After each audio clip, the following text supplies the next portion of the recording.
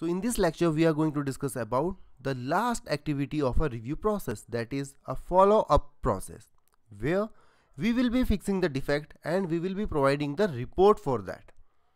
So this is the last activity. So in our previous lecture we have seen the review meeting where there was a person to whom we have assigned to fix the defects. So he will be fixing the defect and providing the report for it. So let's see what all things we have to do in a follow-up process. So there are totally 8 activities which you need to perform when you are doing a follow-up process. So the first thing is you have to create a defect report. So in the review meeting all the defects are decided. So now you have to create a report for that, so that in an order you can fix those defects.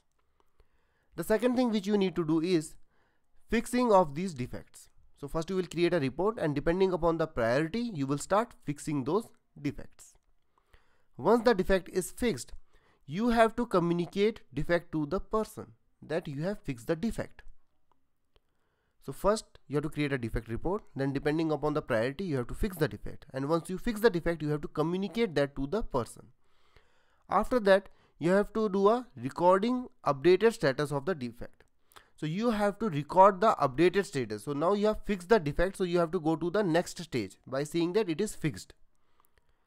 Then you have to gather the metrics also, like how many defects are fixed, how many defects you will fix, and when they will be fixed, how much time they will take. So all those metrics you have to gather. Then you have to check the exit criteria. So after fixing all the defects, then you have to see that whether now at least you are meeting the exit criteria or not. And once that is done, then you have to do the accepting the work product. So once the exit criteria is met, then we can accept that work product and process it for the further processing. And with that the review process will end. So the first thing you did is you created the report, then depending upon the priority you fix the defect, then you have communicated that to the person that you have fixed the defect, and then you have changed or you have updated the status. Then you have to just gather how many defects you have fixed and how many defects are still there to be fixed. Depending upon that you will check for the exit criteria, and if the exit criteria met, then you have to accept the work product, and with that your review process will end for that particular product.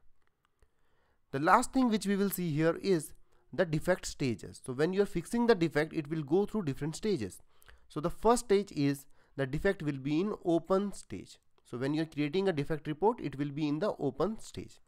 Next it will go to the analyze stage. So when you are fixing it, or between creating the defect report and fixing, there will be a analyze state.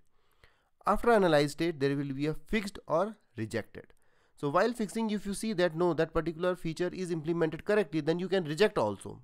Obviously there will be a discussion, and then if you feel that you have fixed the defect, then you can change it to fixed. And then finally you have to close the review process, and with that the review process will completely end. So that is it from this particular topic, and I will see you with my next video. Until then, happy testing.